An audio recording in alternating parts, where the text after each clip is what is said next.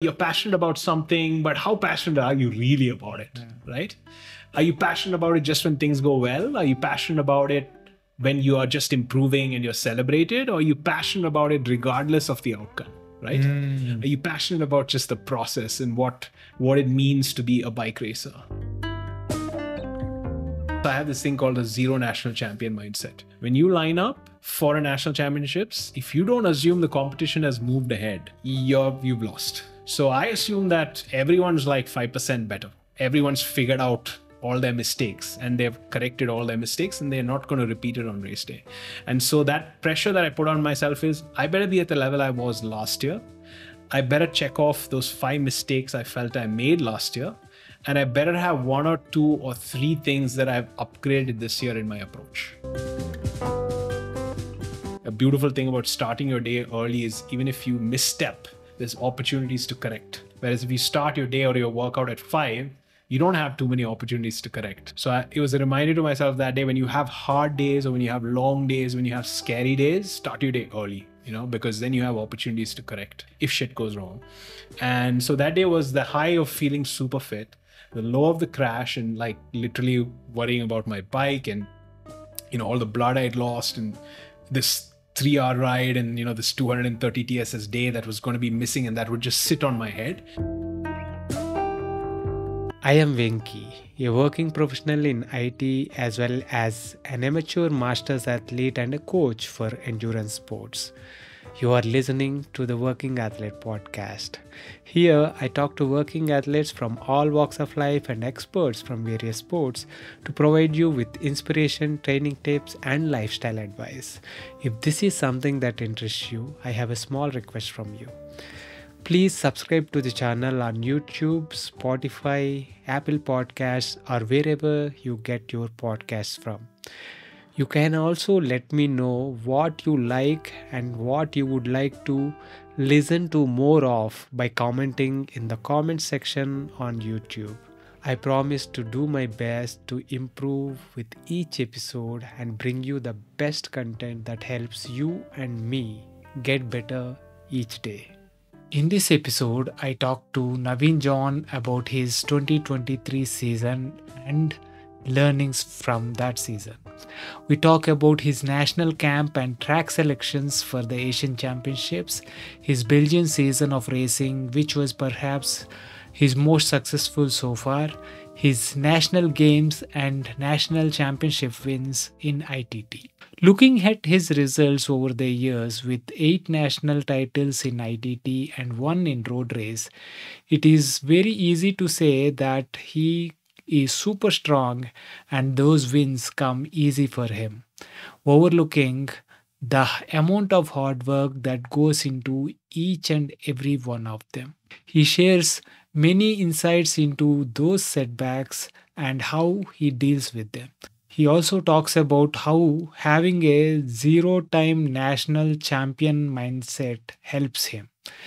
It was super insightful conversation with many practical takeaways for most of us. Hope you enjoy it as much as I did. This episode is brought to you by The Bike Affair. If you are in search of a one-stop destination that caters to all your cycling needs, our today's sponsor, The Bike Affair, is the perfect place to check out. I have known the founders of The Bike Affair, Krish and Gokul, personally for nearly 15 years now. In fact, my first century ride was with Krish back in 2008. They are both exceptional human beings and entrepreneurs that believe in providing exceptional service to their customers. And it shows. With over 14 years of experience, the Bike Affair has established itself as a trusted source offering honest advice and exceptional service. They are offering a special treat for the listeners of this podcast. You can enjoy a 10% discount on your first order by using the code BikeyVenki on their website. So if you are in Hyderabad, visit their store in Kondapur. Or if you are anywhere else in India, shop online by using the link thebikeaffair.com. I will leave the link in the show notes. Now, enjoy the podcast. Hi, Anjay. Hey. Welcome to the Working Athlete podcast again. Thank you. So, this time last year, we spoke about your journey so far at the year 2022 nationals and stuff. Um, so this time we are here again after your nationals title, number 8 ITT and 9 overall. So I want to see. I hear so much about. Okay, he is. Yeah, it's a given. You don't. The results are there to see for everyone. About the last 10 years, it's a given. If he's there, if he shows up, it's enough, and all that. So I want to kind of bust some of those myths and talk about the journey to get here over the last year. And you have done quite a few things differently this year. So we want kind of use this opportunity to cover those. Let's start at the top. After we spoke last, you spent quite a bit of time on the track at a national camp. So how did it go, and Yeah. what are the learnings there? Yeah. So ended last time we spoke was win number 7 at nationals on the road in Shirdi, and I think before that was 4th on the track at track nationals 2 weeks before Shirdi. And yeah, that time of year, I mean, I think I probably got a day to talk to you, and then immediately I had to pack my bags and go to Guwahati, of all places. So back to where track nationals happened in November, December of 2022. And it feels like ages ago, to be honest. It's only 12 months removed from that time. But yeah, it was the first time I went after my 4th place at track nationals. If you perform at track nationals, you get this opportunity to be part of the national team. And so VN Singh sir, the head coach of the track endurance squad, called me on Christmas. I remember specifically on the 25th. I was like, who's calling me on Christmas? And it was VN Singh sir, and he called me and he was like, hey, after your result, we'd like you to come to track national camp. And he knew I had aspirations. I was very open about the fact that I wanted to be part of this track endurance program, mainly because he was leading, he was the head coach, and we have a connection for the last, I mean, we've been in cycling for the last 12 years, and we've both grown together, him as a coach and as an administrator, me as an athlete, and as a coach outside the system. So I said yes. And a lot has changed in Indian sport in the last 12 years. Indian sport, cycling in particular, has become very resource rich.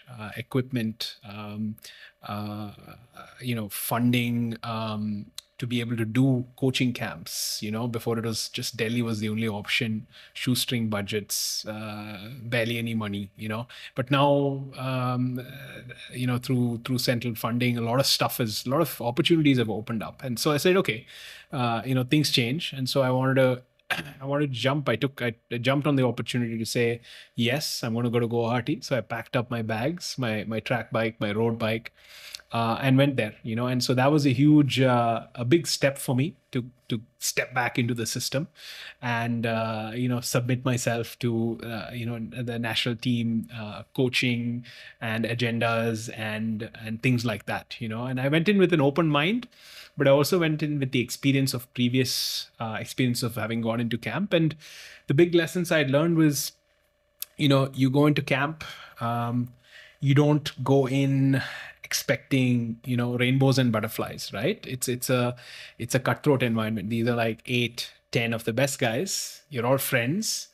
But as the days count down to the end of camp, when the final trials are, and when the selections for the national squads for the track championships, or in this case, the Asian Games, are being made, friends turn into frenemies, turn into competitors, right? And so I went in this time knowing that, that's a dynamic, like an interpersonal dynamic between fellow athletes. But I also learned, as an athlete, even if you're in a system, when you have 10 guys, 12 guys, all following the same plan, all eating the same food, all sleeping the same amount of time, in theory, the most talented should emerge, right? If all other variables are kept in control. And that does tend to be what happens at national camps. And this is not just in India, but anywhere in the world, right? There is no favoritism. There is no, you can do your own workout or you can do that little extra, or you can do that smarter thing with power, or use your metrics, right? This is, everyone does the same thing, and the most talented emerges, right? And then there is also a little bit of experience that comes into play, where you learn to micromanage things a little bit. You feign a cough or you feign a niggle, and you skip a session so that you can be good the next day at some sort of a trial, but then you pay the price further down the line. So it was kind of this very interesting dynamic. And to summarize what going into a national camp, elite level national camp for any country is you take a bunch of eggs, you throw them at the wall. The eggs are the athletes. You throw them at the wall. The ones that don't crack are the ones that get to represent the country. And crack physically, mentally, emotionally. And it was interesting to see 12 other athletes, all with different levels of emotional maturity, physical maturity, experience. And you could see the eggs cracking, and you just like, okay, that egg's cracked. Like that egg's cracked. That egg's gonna crack like in 2 weeks, that egg's like cracked already, but he's just holding the shell together somehow, but then you see the eggs that don't crack and you're like, okay, this guy, he's learned how to play this game, right? And it's going to be interesting. So yeah, that's what the national camp experience was. It was 2 months in Guwahati, and then a month in Delhi, where we worked on our speed. So Guwahati, we used to do a lot of road training, and we used it to visit a lot of fundamentals of team pursuing on the outdoor concrete track. And then we moved to Delhi, where we kept a little bit of the endurance on the road going, and we focused on that final bit of speed that's required. Indoors on the wooden track, you go a lot faster for the same power. And for me, all of this was the first time ever. For every single other guy at camp, it was varying levels of, year, 2 years, 3 years, or 4 years they've spent doing this, So I had to really go from feeling so, imagine the first time you wore a chamois and went out for a bike ride, how naked you felt, right? Or the first time you wore cleats and you were just like, how do I clip in? How do I clip out? The anxiety. But exactly. Just like there's so much unknown, there's so much uncertainty about how quickly you're going to absorb this new thing. And what I'd learned in putting myself in that position was, with all my experience, growth was taking place. Stuff that people take seasons, months, weeks, years to master, I was mastering in like days, at most weeks, right? And I had no other option. I had to learn to ride the wheel of a guy in front of me at 65 k's an hour by just looking at a 1 centimeter square patch on his rear tire, right? On a fixed gear. That was, being in that sort of an uncomfortable position was really important for me at this point in my career. It's like most people would say, if you tell an experienced hand at anything to start from scratch in something, most, if they did not take to it immediately, or if they did not take to it in a way that had certain amount of comfort to it, like mini successes, would just withdraw from it. Would say, this is not for me. Let me just go back to what I'm really good at doing, what I've mastered, right? What I'm super comfortable doing. But for me, it was this test. It was an internal test for myself. Can I do things that I absolutely am scared shitless of doing, Right. And every day the answer was yes, and so for me, that was a huge kind of self-affirmation that I still have that capacity to learn. And I think that's super important, if you want to grow and if you want to progress. So for me, it was more of a personal experiment to see how much I can grow if I have that room to grow. And fortunately, my body, my mind, all of it came together and did an okay job at it. We had the disappointment of that 3 to 4 months was, it was meant to be the culmination of being selected or not to the national team for the Asian Games squad. Right. And we had the final trials, which was an individual pursuit where I placed fourth, 4 minutes, 33 seconds, 174th thousandths of a second. And that's like the 8th or ninth best IP time, on the indoor track. And it was the 4th fastest on the day. And on paper, that would have qualified me to be part of the team. There was a group race selection trial, which I surprisingly dominated. I don't even know how I did it, but everyone was expecting me to be the slowest because it was a test of anaerobic capacity and sprint ability, and I shattered the previous record by like seconds. Wow. And so people were really surprised with that. But again, that was a timed trial. It was a timed trial, and then they also there was also a third selection procedure, which was an actual omnium race. So that's like a points race on the track. And I dominated that also, where I just broke away from the field. And again, I've never done a points race on the track. I've never done a bunch race on the track. Right. But what I learned is if you're really fit on the track, the track is less forgiving when you are trying to suck wheel and sit in the draft as compared to the road. Yeah. So if you're genuinely strong and you're pretty resilient and you're a good bunch racer, your talent shows more in bunch racing on the track than it does on the road. Because the effects of drafting on the road are significantly more than on the track. And so I was able to break away from the bunch. And so despite my objectively, I would say top 3, top 4 performance there, I didn't make the final selection because there was a criteria based on experience, right? Being able to ride the line of 4 team pursuiters, having started a bunch race at the Asian level on the track, which I've never done before. Right.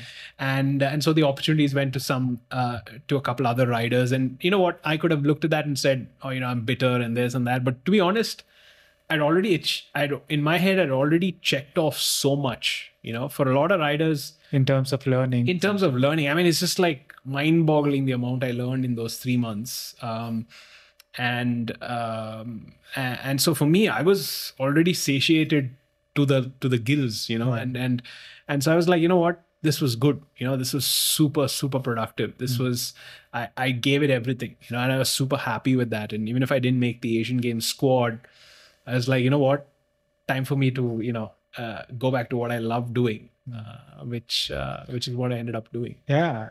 Awesome. So it is the kind of learnings that you take away from that experience rather than the actual outcome, which might be, looking at, I didn't qualify for the Asian Jams and stuff.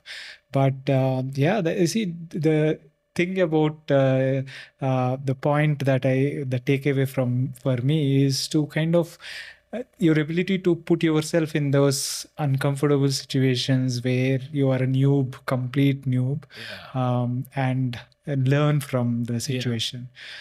Excellent. So after that, you made it to Belgium. Yeah. And this season seems to be the most successful, if I'm not wrong, for you in terms of racing, the number of races that you competed and completed and stuff. Yeah. I mean, Belgium, this was my 6th year back. And Belgium is something that I do because I'm passionate about bike racing and just like, not having to deal with, anything besides just pin your number. The whistle blows, it's full gas for 120Ks from start to finish. Nobody knows your name. Nobody knows, where you're from. Nobody cares, It's just about how the many racing. medals you have. Nobody cares how many medals you have, whether you're national champion. I mean, it's just, what can you do on the day, right? And can you make the racing? Can you make the break? Can you make the attacks that matter? And can you be there in the end and produce a result? So for me, it's like, it's the most adulterated form of bike racing, and the level is just so high that pretenders are found out very quickly. And so for me this year, the goal was, in the past, my best result in a Cremes was a 3rd place. And this year, I was, of course, I always go in with the aspiration of kind of trying to win a Cremes would be amazing, and And this season had a little bit of everything. The big one for me was I started 26 race days this time in my 3 months there. And I DNF'd in only one race. So 25 finishes.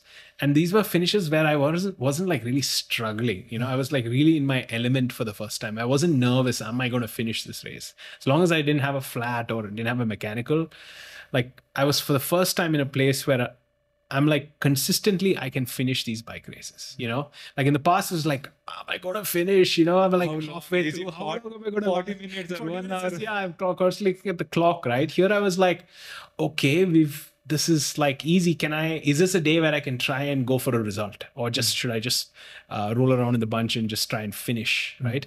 So this season, the highlights in terms of my results was, there's a place called Danes in Belgium, which is very famous for its bike racing, and they have a kermesse there, which I always go to every year. And I ended up in a break of 15 riders. With 100 meters to the finish, I crashed. My bike was in pieces, and with 5K to go, I'd actually attacked. I was out front in the front of a Belgian kermesse going for the win. Wow. And I was just like, it was less than 5K, it was about 2.5K. And in those 2.5K, I was in such a place where I was just like, wait, am I in the front of a kermesse in Dainze going for the win? Like, why is no one chasing me, you know?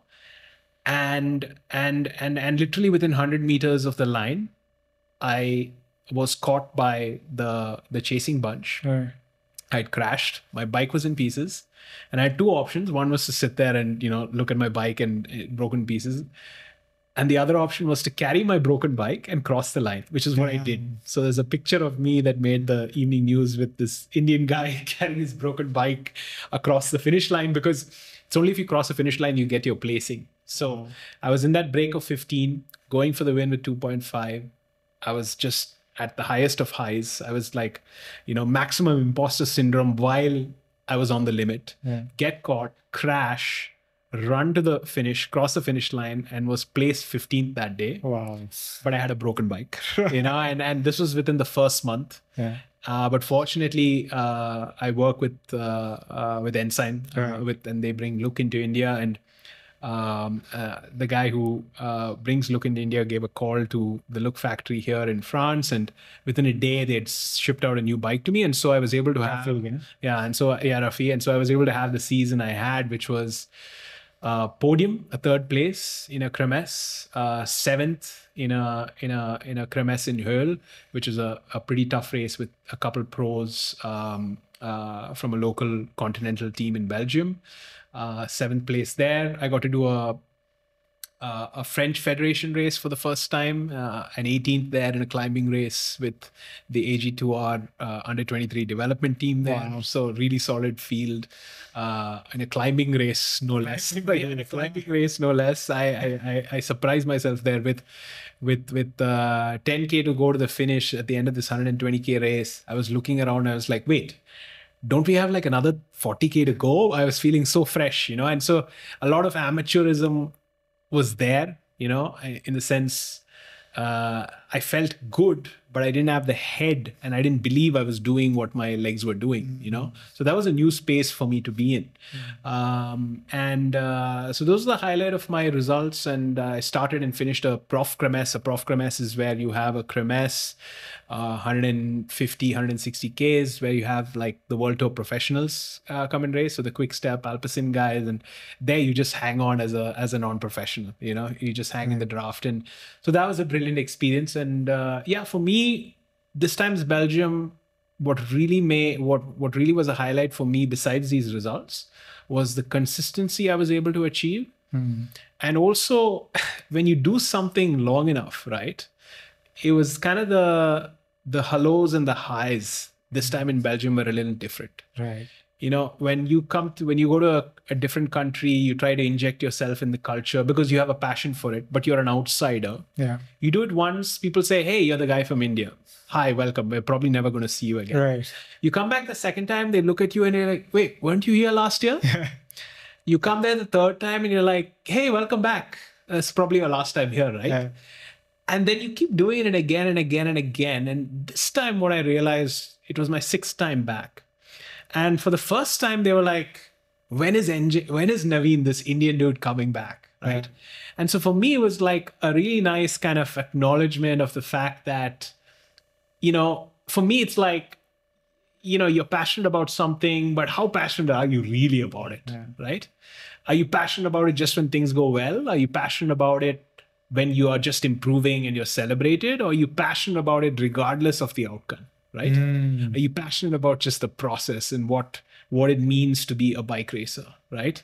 And so for me, year number 6 was that. And that's so important to me. I think it's key to making bike racers who come from India in the future, who perform at the European level or the Asian level or whatever. I still believe that, European racing and European continental racing, I mean, it's not like it's a new idea. It's what the British have figured out. It's what the Aussies have figured out. And to think otherwise is kind of, it doesn't make any sense. It's what the Americans have figured out, the Canadians have figured out. So yeah, for me, that is a big validation of that. It's like, when is this Indian guy coming back? And when the national champion of Belgium, tips his hat and says, hey, welcome back. That felt beautiful. Really good. Yeah. Some awesome people in the bunch, and you make some friends. Who it's just a wave or just a hello or just a hey, just a smile. Versus in previous years, it was like, who's this outsider, right? He's just going to crash in front of us, right? So that was pretty awesome. That validation from your peer group, I think, is something that any athlete who's trying to seek kind of mastery of his discipline likes to experience. So that's what Belgium was for me this year. Awesome. So you mentioned, right, how deeply do you love? Is it just when the results are there, or just you love the whole process, right? So what do you think kind of helped you this time versus say last 5 times in the Belgium? Right? So I'll give you a small anecdote. So I think a large part of it is acknowledging what goes on in between your years. So for me, like an anecdote is this, right? So I'm there for 3 months. And Belgium is a tough place to be. You're renting a house there. One is the resource strain that it puts on you, right? You're there for 3 months, tickets there, house, you're renting a house. Your house in India, you're also renting, you're paying the electricity bill. So you're like, there's a lot of financial strain, right? And your bike breaks, right? But you still have 2 months of a season left, right? Financial strain, right? So there's a lot of stresses and strains besides just the physical. As an athlete, you have to be physically ready. You have to put in those base miles. There's no question. That's like the non-negotiable, right? But then it's acknowledging that there's this 13 ounces, in between your ears, and acknowledging the stressors there. So the anecdote I wanted to share was like, when I'm in Belgium, this time I split up my living. I stayed 2 months at a cheap place, 400 euros a month. It's a farm out in the middle of Belgium, a place called Nokere, where there's a very famous race, the Tour of Flanders and all of that goes past one of the climbs, and I live right in front of that climb. Oh, wow. But it's a farmhouse, and my neighbors are like some Romanians who I can't talk to. I can smile and say hello.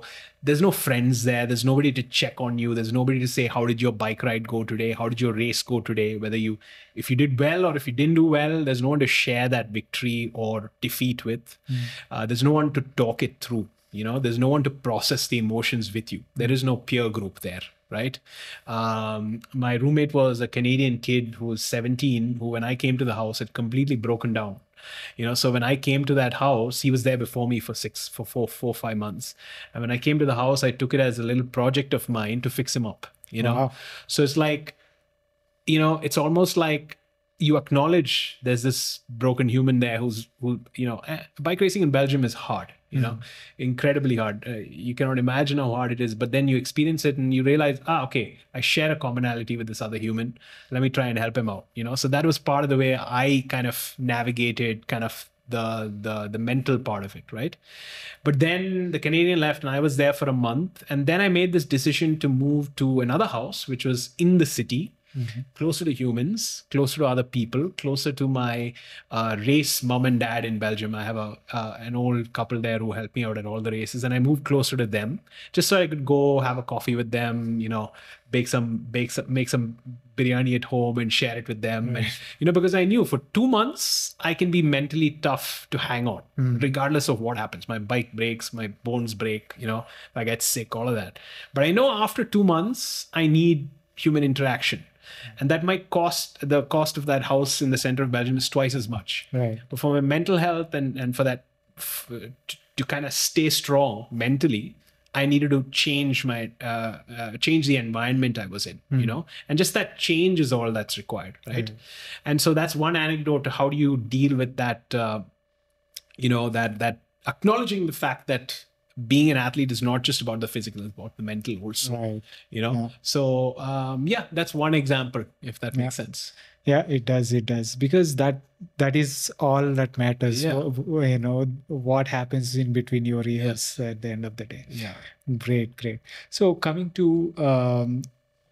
back from Belgium, you worked towards national games, and that was a successful campaign. Yeah. So what went through in the prep for that, and how did it go? So the nice thing about patterns, because last year also I'd come back from Belgium and there was a month to national games. Last time while I was sitting in Belgium, national games was announced. And so I had to change ticket dates, and it was this thing where I'm like, oh my God, I'm going to be empty after Belgium. Then I have to like drag my body to do mock time trials and really push myself, because to perform at a top level, you have to get back to the level you were at last year, and then you have to give it a little bit more, right? There'll always have to, you can't expect to come to the same start line a year later where the competition is, you just assume that everything has progressed, to assume anything else would be, so I have this thing called the zero national champion mindset. When you line up for a national championships, if you don't assume the competition has moved ahead, you've lost. So I assume that everyone's like 5% better. Everyone's figured out all their mistakes and they've corrected all their mistakes and they're not going to repeat it on race day. And so that pressure that I put on myself is I better be at the level I was last year. I better check off those 5 mistakes I felt I made last year. And I better have 1 or 2 or 3 things that I've upgraded this year in my approach. And I've done that for every single one of my 8 national champions, national TT titles, done it for each one of my 3 national games titles. It's small things, like which sock to wear, whether to wear a shoe cover or not. Like this national championships was the first time I wore shoe covers. It's a conscious decision. I had shoe covers in 2012. I never wore them, I wore. What made the decision? It is that, I need to bring that 1 or 2, 3 upgrades every year, this year, next year, I'm going to change my bottle cage.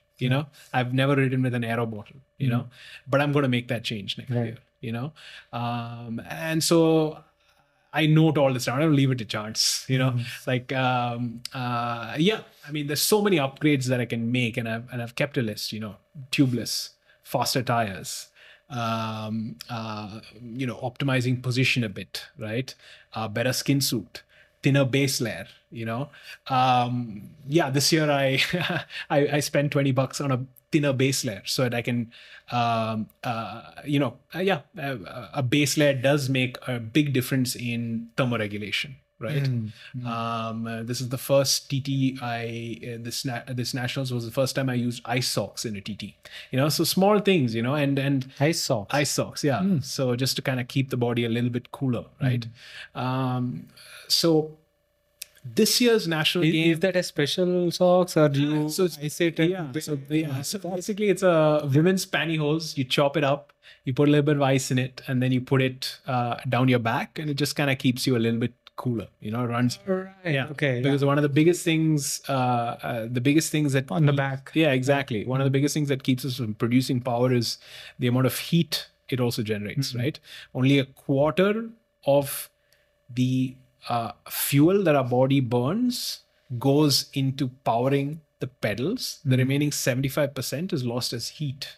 Right. So if you can mitigate the buildup of heat, that allows your engine to run more efficiently, right? So basic thermal management. So it's the same pattern. So last year's Belgium to national games transition, if you remember, if anyone listened to, got halfway through the last podcast, they would have remembered me saying that I didn't want to be on the start line of national games. It took me the first half of the TT to get in a headspace where I actually wanted to battle. This year, I didn't make that mistake. Right after Belgium, I took a small break, just 5 days, reset the mind, the body a little bit, and then started my build. So this time, when I started national games, I was ready to battle, and the real cool thing about this national games was that the result was nice, but the real nice thing about this national games was it was kind of who I shared the podium with. So second and third place were Srinath and Chinmay, both of whom were my athletes. And these are athletes who worked with me the longest, Srinath almost 3 years, Chinmay almost 3 years. So I knew both of them would do really well on that course. My prediction was for Chinmay and Srinath to be on the podium, Chinmay to be just off the podium. And in fact, that's what almost happened. Vishwajit was within half a second or a minute or something, second or two within the podium. Yeah, it was very close. It was very close. And but that was my prediction, and that's what ended up happening. And I was like, okay, it's good. I know what these guys can do, right? And it was brilliant to see them step up. And for me as a coach, I think the true testament of your work is, can your athletes still excel long after you've stopped working with them? Right. Because that means you've not just handed them a fish, you've taught them how to fish, right? So for me, that was a huge, the boys also were like, we were sitting in the post-competition doping tent, and we're like, small world. Yeah. So super proud of that. And and that was my national games this year. It's just one of those things that it's nice to check off. I think national games is potentially happening next year also. So it's going to be the same thing again and again, but hopefully with the learnings, the mistakes not repeated, the 1%ers, couple 1%ers added, and never being at the same place as I was the previous year. That's always going to be the goal whenever I line up. Yeah, the zero national champion, zero-time national champion mindset. Yeah. Awesome. And when I messaged you after the national games, that was the thing that I told you about. The people you worked with, they're doing well. True. Yeah. So that is great to see, because what I strongly believe is that the legacy you are actually creating in the process of your not just your career or the number of medals that you are raking up, is the number of people that you are developing as you along the journey, be it setting the paths, laying the paths for how to go out to Belgium, do well, keep on improving, not just by your example, but also to kind of practically putting more people out there who are improving, and also they're in turn helping others to improve. I think that's because one person can't change like a culture, right? Culture implies that many people adopt the same mindset or the way of doing things. And so Shri has been part of 2 of my Belgium trips. Chinmay, I kind of we pushed very heavily to get him to France. There were so many challenges. I remember day one where he wanted to quit and come back home, but I said, hey, no, this is the way it is. It's supposed to be hard, And he made his first racing block in France with a under-23 development team there. So yeah, to see these boys kind of produce that national level, medal, and that's awesome. For me, it was like, hey, you've done your job. You're doing your job the way it's supposed to be done. Yeah, incredible moment of pride for me, more than just winning that medal that day. Yeah. So, and you have checked off the national games. Yeah. And now the next block was nationals, right? Yeah. So, how did the prep towards that go, and how did the So national games to nationals, there was exactly 55 days. I know that because I do this little thing on Strava where I title my rides. Whenever there's a big goal coming up, I usually like to count down the number of days to that goal. I see that. It's a nice way to remind myself that every day matters. That's one thing. And it's also a nice reminder to myself that I just need to take it day by day. That's literally what it's the embodiment of that thought, that idea is what that countdown is, like if you there's this cool board that I saw. JSW Sports has this sporting center of excellence in Bellary, where Neeraj Chopra trains, and they have a countdown clock which counts down the exact number of days to the next Olympics. Wow. Right? It's a reminder, like every time the athletes walk into their dining hall or the place they live, it's a reminder that every day is like, if you want to achieve that level of if you want to unlock your highest potential, every day matters. It's a sense of urgency. It's a reminder of the sense of urgency. But at the same time, it's also a reminder, a mature athlete also realizes that the only way you get there is by taking it day by day. You don't freak out about the lack of time or the abundance of time, but you make sure that you are doing the most you can in every moment. So I do that little countdown, and which is why I know there was 55 days. And so my 55 days this nationals was challenging. It was challenging. The biggest challenge was this. I had to move to a new coach. And what I learned in my search, my hunt for a new side, worked with Ashton for an amazing 3 years. One of the most amazing coaches I've worked with. I've learned a lot about the human psyche, about what it takes to unlock your potential. It's just an immense amount of blind self-belief. And it was amazing that I got to work with him, a world champion for so long. But he'd moved on, taking a full-time job as a cyclor for the America's Cup sailing team, which is actually a good, well-paying job. So he doesn't have to coach anymore and things like that. And also his time is more focused on that now. So I was like, okay, that was an amazing journey, but now it's time for me to take my next step. And so I had to look for a new coach, and it was the most challenging thing. I reached out to people. It was people are busy, and if you want to work with good coaches, they're expensive, And so I was like, wow, if I'm finding it so hard to find a good coach, how does anyone in India have a chance? Because I'm fairly good at communication and being respectful of people's time, and I have a pretty high emotional quotient, and like despite all of those, to connect with a coach and to get something going is challenging. So I started working with a new coach, Jacob Tipper. So he's the coach of Dan Bingham and Olympians, and just like world-class guy, right? And he himself has won stages at UCI continental level races. And I started working with him. We had 2 months to nationals, like 55 days.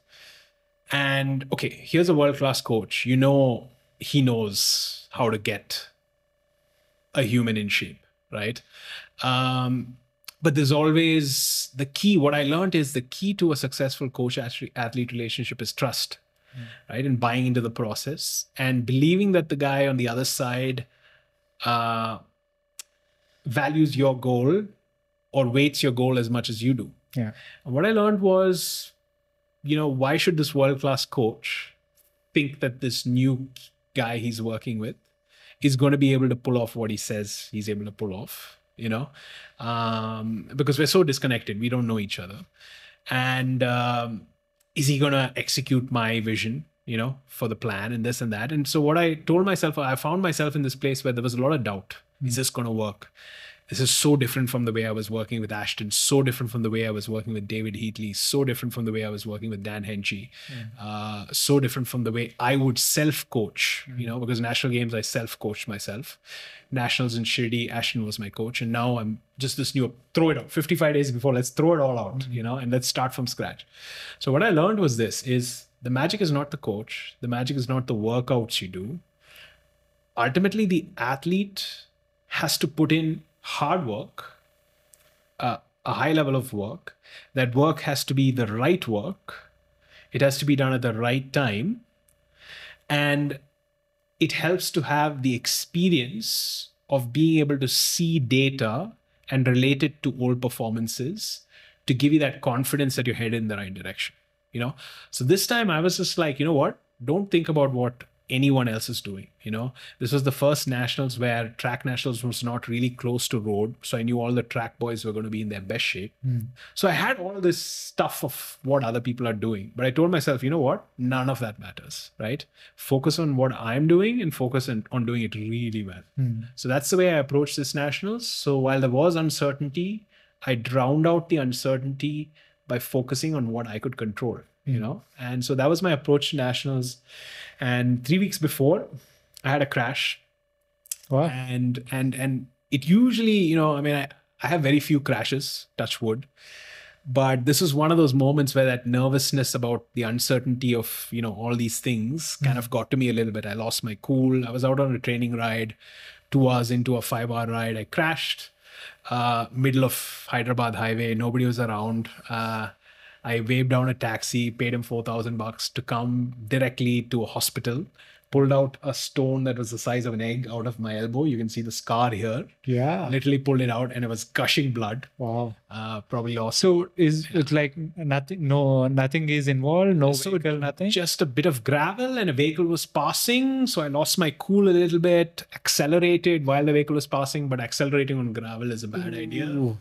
Touch ground really hard on this, open roadworks kind of gravel, and I had one there, I had one in my palm, so it was pretty badly cut up. Yeah, you can still see it. Absolutely, yeah. So, and this point, all I was telling myself in that moment, I was reading this book. I just bought this book by Ryan Holiday, The Obstacle is the Way. Right, yeah. And I just kept telling myself while I was sitting in that taxi going to the hospital, the obstacle is the way, the obstacle is the way. This is what you will remember on race day as what you got through, and it'll allow you to push harder than anyone else.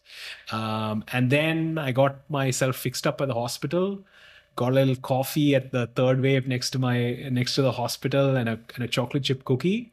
Went back home, like completely bandaged up. Blood was still dripping on my shoulder, and I finished the remainder of the 5-hour ride. I did 3 hours on the trainer.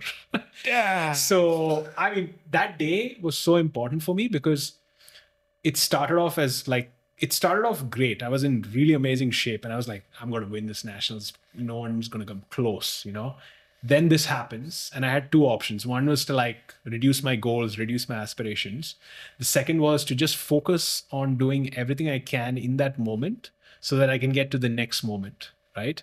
And my goal that day it was around 1:00, and I was like, I started my ride at 7 that day, fortunately in the morning. A beautiful thing about starting your day early is even if you misstep, there's opportunities to correct, right? Whereas if you start your day or your workout at 5, you don't have too many opportunities to correct, right? So it was a reminder to myself that day, when you have hard days or when you have long days, when you have scary days, start your day early, because then you have opportunities to correct, right? If shit goes wrong. And so that day was the high of feeling super fit, the low of the crash and literally worrying about my bike and, all the blood I'd lost and this 3-hour ride and this 230 TSS day that was going to be missing and that would just sit on my head. And so I was like, nah, I'm going to get each and every one of this 230 TSS. And then finally at the end of the day, when I finished the ride, the the win for me was messaging my coach, said, I had a crash, but I got this under control, and then so that was a big one for me. It was a reminder that, hey, you still have it, you still have the ability to dig and push and sacrifice. And then a week later, I got to spend some time with my family. My sister had come down and haven't seen her in 2 years. First time I got to see my nephew. And in 2018, I was really afraid of making time for family, and it's a shitty thing to say, but as an athlete, they talk, the big athletes talk about the sacrifices, the time away from family and friends and stuff like that. And I was like, man, you know what? I'm gonna spend some time with them, and so I carved out that time, and to make a already precarious situation a little bit more precarious, my sister messages me the day before she's landing. She's like, I have a cold, and your nephew, my nephew has a cold, Ivan, and my brother-in-law has a cold. I'm like, oh my God, what am I walking into? My spending time with my family is going to be the reason why I lose this national championships, right? And COVID was also in the air, right? And this is on like the 23rd and 24th of December, right? Wow. This is literally 10 days to nationals, right? And I'm freaking out, but I'm like, you know what? Calm down. Just behave optimally in every moment, So we spent time with family, and my sister was wearing a mask, and she's a healthcare professional. Yeah. So she was wearing a mask. I couldn't hug my nephew. I was wearing a mask. My mom is just like, what COVID? Moms, right? But I managed to make it through 3 days with them. The last day, my nephew had gotten better, but and so I took off my mask and I let my guard down, and I got sick. I got sick that day. So he left, and that night I got sick. I got a little sore throat. I got a little nose. I'm like, okay, this is going to be the thing. And the last time I spent time with my family was in 2018, before a national championships, like so close to a national championships, right? And I was second that year. So I was like, okay, I've been here before, right? What can I learn from that experience? What can I do better? And so I looked at what I did in training. I looked at the progression of my cold. I track my sicknesses because I fall ill maybe once a year. And so, but whenever I do, I always track it. Like, what did I do? What are the workouts that I maybe bit off more than I could chew a little sooner than I should have? What can I do now that gets the work done but doesn't put me in a bigger hole? And so I used all of my knowledge, and I didn't bother my coach with this. I was like, this is something I need to deal with. I got myself into the shit. I need to get myself out of it. And somehow there were 1 or 2 workouts where at the end of it, I've never felt more drained in my life. Imagine doing a VO2 workout, 3x3 at 390 watts. 3x3 minutes at 390 watts with 1 minute recovery. So basically accumulate 27 minutes at 390 watts while you're sick as a dog. Jeez. It took me about 6 cups of coffee, 1 chocolate chip cookie, I had to get sugar in the body. I had to get, beta antagonists in the body. I had to like find the perfect soundtrack. And then I just, when I felt like, the insulin level was right, when I felt like it was peak caffeine, kind of hit, when I felt like the right soundtrack, my body was just like, okay, this is the best I'm going to feel all day. I started the workout. I finished it somehow. I hit all the power targets. I dropped a message on Training Peaks. I'm dead, but the workout's done. But it's a bit risky. It's very risky, right? But I looked at my history with training, and I've learned that with colds, if you can get it in, and this is not for the inexperienced, this is like 1 out of 100 athletes can pull this off. And I learned this from, Ashton's mentality. I learned this from tracking my history of training. And I've learned that, central governor, right? There's a lot of, when you have a cold, there's a lot of central stuff that's happening. Central means brain related stuff that down regulates our body, that limits our ability to push. Doesn't mean that we cannot push. And it doesn't mean that when we push, the RP is going to be extremely high. Like heart rate is going to be through the roof. Your sweat's going to be all over the place. But there is a way to do it if you really are clinical about it, you know?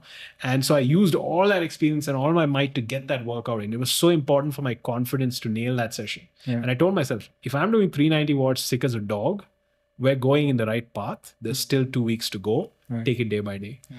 And the next day I left for Bijapur. I spent 10 days training on the course. Not a big believer in course specificity at nationals level courses. They're all flat with a little bit of rolling terrain. But I told myself, I'm in North Karnataka. It's a home nationals. Let me go, you know, try and find that, maybe rekindle that magic of 2017 where I won the double and just commit to it. You know, I think there's something about putting your energy, making sacrifices towards something, that external action just subconsciously signals to your internal self that you're committed to it. You know, it's easy to be at home and just do the workouts at home, but when you go through the discomfort, you know, you spend the money, you take the time, you make those calls, you know, you do the logistics, you do the planning. There's something about that level of external commitment that signals to your internal subconscious, your psyche, that this guy's serious about this shit. You know, I think he really, this zero national champion mindset bullshit's like real. You know, so let's give him what he wants, you know, internally. And so, yeah, I think it's a lot of playing games with yourself, you know, and believing it and being unashamedly confident while doing it, you know, even if it's just to yourself, you know. So yeah, that's what I did. And yeah, somehow managed to pull it off. Yeah, congrats on the ITT. How did the road race? The road race for me ended up quite uneventual. I mean, ended up in a crash with about 15K to go. The thing about bike racing is it's useless talking about theory. You know, what could have been. You have to prove it. You know, your numbers don't matter. Your metrics don't matter. How you felt doesn't matter. If you didn't do it, it doesn't matter. You know. So yeah, the road race was a bummer. My first DNF ever in a bike race in India. But it is what it is. It's good to get that out of the way and checked off. Amazing. It's, I mean, every time I spend some time with you, I take away so many things, and hopefully the listeners do as well. It's been absolute blast this time too, and thanks for taking the time. Pleasure. Thanks for having me. Till the next one. Till the next one. Yes. That was my conversation with NJ. I hope you enjoyed that. If you are enjoying these podcasts and are finding them useful, please consider supporting the podcast by subscribing to it on YouTube as well as on your favorite podcasting app. It really helps. Thanks again for your continued support. See you next week with another guest.